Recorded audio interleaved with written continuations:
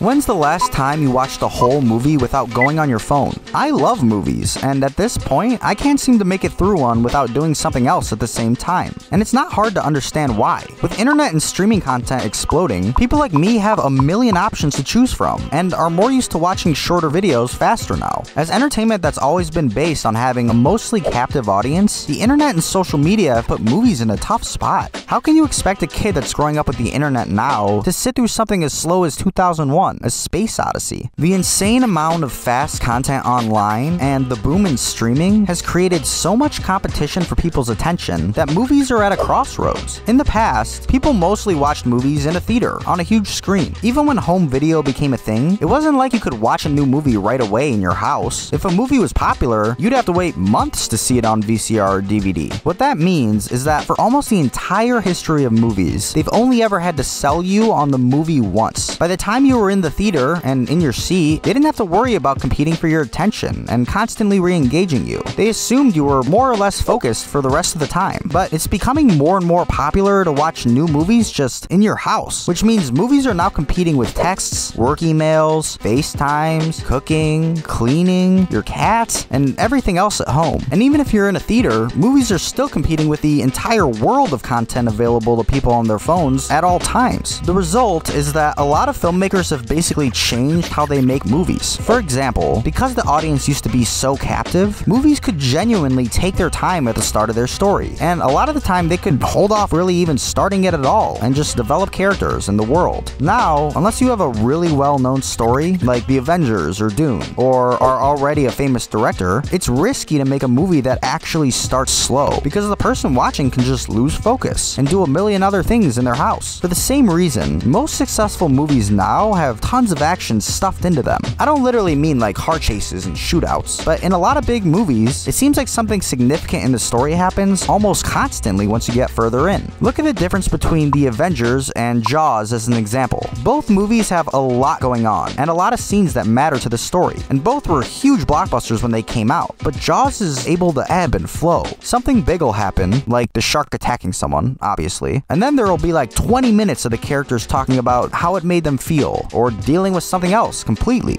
or just telling stories on a boat. In the Avengers movies, once the story gets going, it seems like mostly big, significant plot points from there, and that's what can hold the audience's attention despite everything else trying to get it. Not all successful old and new movies work this way, of course, but it seemed a lot more common to have that variety back then. The internet hasn't just changed movies because we don't watch them in theaters as much though. The internet is the best way to reach the most people with advertising, and social media is the most effective word-of-mouth advertising that's ever existed. If everyone's talking about a show or movie on social media, and every joke is referencing it, all the people who haven't seen the show are incentivized to watch it, so they can be a part of everything online too. The people who make movies obviously know this, so they try to find the formula for what kind of movies get big online. One of the things they've tried that's worked really well is using famous IP, which basically means they use characters or worlds that are already super well known to make the movie more appealing and viral, aka what The Avengers does when they put so many famous characters in one movie. There's nothing new about using IP, but it's gotten completely out of control in the last 10 years. Out of the top 30 highest grossing movies of the 2010s, how many would you guess are based on famous IP? Half? Maybe 20?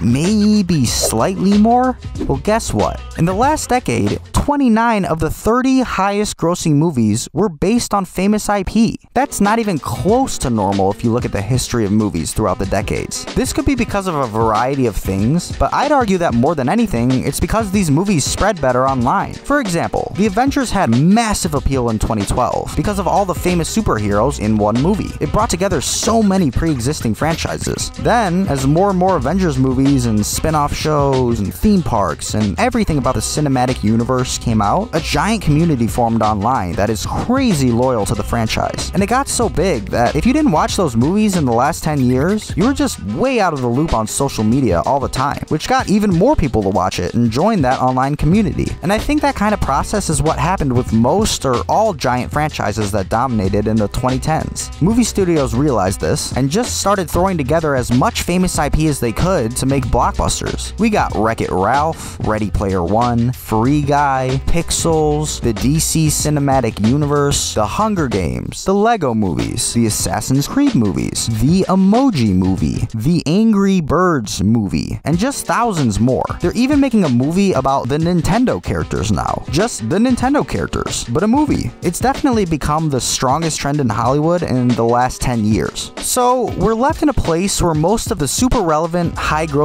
movies in the film industry are fast-paced, don't dedicate much time to developing characters outside the plot, and are usually based on famous IP that already exists. Like I said before, I love movies, and so I've seen tons of movies in the past decade that were amazing. A lot of my favorite movies are from the 2010s, but it seems pretty undeniable that the internet has changed the way filmmakers go about making a movie that has a big budget and famous actors. If you're not already a well-known director, you gotta get those famous characters in there, and you gotta make the movie quick. It's complicated because the internet is such a good place for people who prefer original stories or weirder movies, because it's so much easier to find other people with the same taste and find movies to watch from them. But weirdly, it seems like social media and the mass of content online have made the biggest, most relevant movies less experimental and more similar to each other. I'm not even sure that's a bad thing, but because I'm not super into the Avengers or Star Wars, and I like slower movies as much as fast movies, it means that I personally have to look at smaller budget movies with actors that I haven't really heard of. It's not exactly a bad thing, but it does kind of suck that most of what dominates movie discussion online is basically 4 or 5 franchises I'm not super into, that mostly make fast-paced, plot-heavy movies. We'll have to see how everything turns out. Maybe we'll cycle back to more original movies in the mainstream, or maybe I'll just have to accept that I'll have to do a little digging to find all the people excited about the movies I like.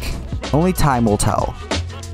Thanks so much for watching. If you liked the video, go ahead and give it a like and subscribe to the channel. I'll be uploading at least once a week, so stay tuned for much more. I'll see you soon.